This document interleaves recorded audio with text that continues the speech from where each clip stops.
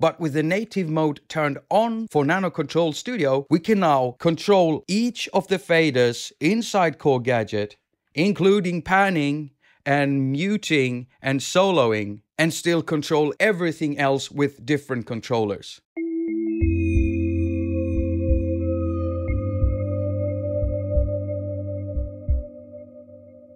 Hello and welcome to haQ. My name is Jakob, I'm your host and you're watching a haQ episode. So right here we have KORG Gadget, and here we have KORG nanoKEY Studio and the KORG nanoKONTROL. And on the side here we have the Novation launch key. I've been asked many times if you can use other MIDI controllers together with nanoKONTROL. Why? Well, simply because this is the only thing that will allow you to control the mixer fader together with the mute, solo and panning controls inside the mixer in KORG Gadget. So if you're a KORG Gadget user, then it makes sense to get a KORG nanoKONTROL. Apart from the mixer control, you also get the transport controls. So you can play, stop, rewind, and also arm your KORG Gadget sessions for recording. And so when you have this, you might want to be using another controller for playing. And not everyone wants to get the KORG nanoKEY Studio, and you don't have to. I will, however, add that the KORG nanoKEY Studio actually adds a lot of cool stuff for you to use with KORG Gadget, like being able to set the arpeggio, the chord, and also the scale. But let's say you have another control, like I do here, the KORG Novation launch key, which is an awesome controller. Then the way to set it up is by accessing the advanced MIDI controls inside KORG Gadget. But here's a little thing. You see, there is something called native mode that you can switch on or off for both nanoKEY and nanoKONTROL. And in this case, we want the native mode inside KORG Gadget to be switched on for the KORG nanoKONTROL. However, when you have the nanoKEY Studio connected to your iPad and to Gadget, either through Bluetooth or cable and lightning connector, and you turn the native mode on, what happens is KORG Gadget goes into auto mapping mode. It looks like this, and you can no longer access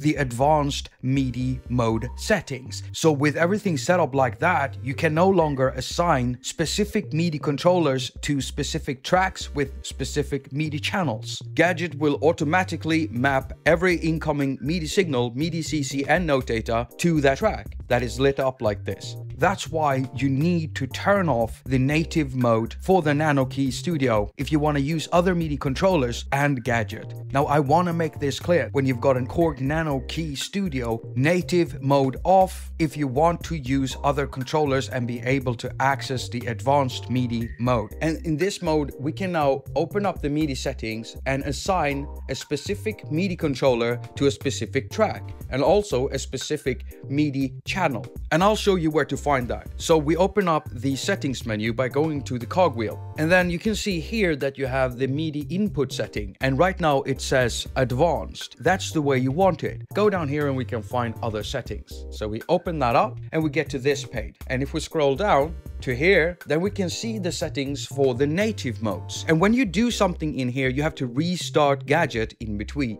I also want to add that I haven't really figured out what this will mean for the nanoKEY Studio, having the native mode turned off, that is. I'm not sure what you'll be sacrificing, because so far I've tested the chord mode, the scale mode and the up mode, and it all seems to work nicely. You can still map controllers and play all the keys. So at this point, I'm not sure what you're losing out on when turning off the native mode, but I'm sure I'll have that figured out for my epic nanoKEY Studio review and guide that I'll be making. So stay tuned for that. I hope this clears it up. Thank you so much for watching. If you feel helped by this video in any way and you want to see more videos like this, then why not join up on Patreon? If you don't like Patreon, then I've also got a PayPal me link, so you could do a one-off donation if you'd rather do that. If you don't want to do any of that, then you can always share my videos, press the thumbs up, because that really helps with the ratings around here. And if you subscribe, don't forget to press in the little bell thing, because that way you get notified